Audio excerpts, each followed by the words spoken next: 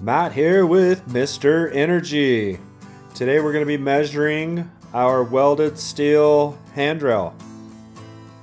Right here I am figuring out where the posts are going and also the angle at which the handrail will sit.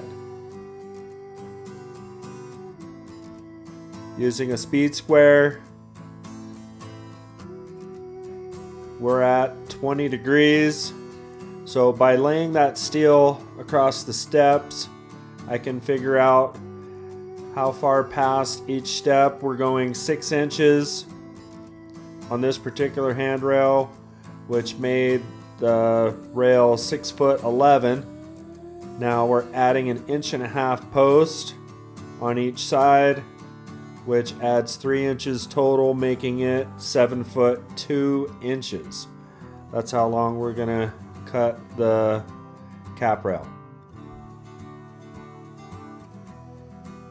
Now, figuring out the angle, we've got 20 degrees off the post, which is 90 degrees, and we are going to subtract that for the inside corner, which was 70. And on the bottom here, we're actually opening it up, so plus 20 degrees, which makes it 110.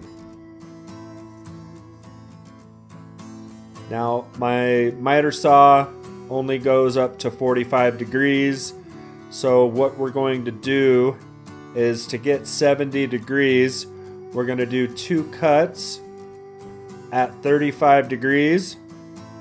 So 35 plus 35 would be 70.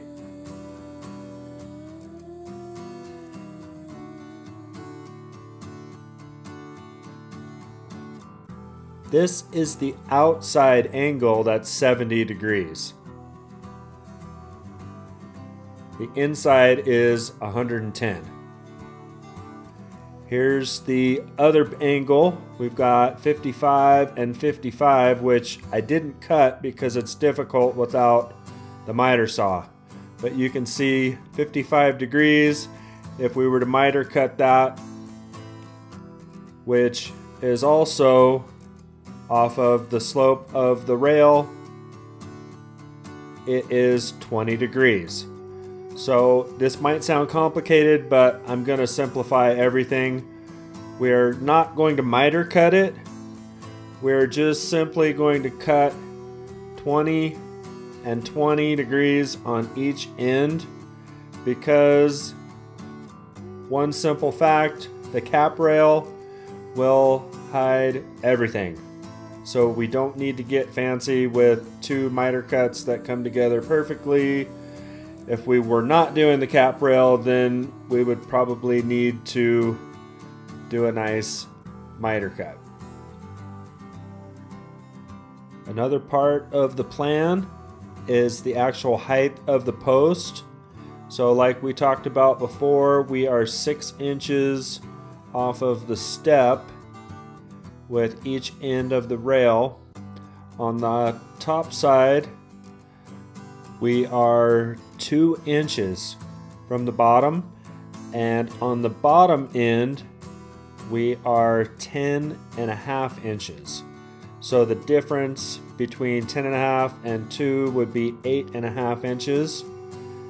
We want our rail to be 36 inches high, so we're going to add 8.5 inches to the bottom post.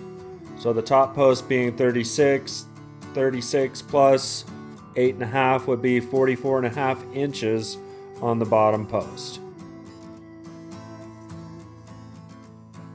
Here's our plan with all the measurements and angles, and I also like to create a little cut list for all the parts with the angles, the rails, and then the post.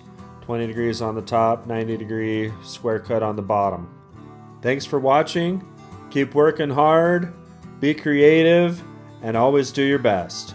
We'll see you on the next video.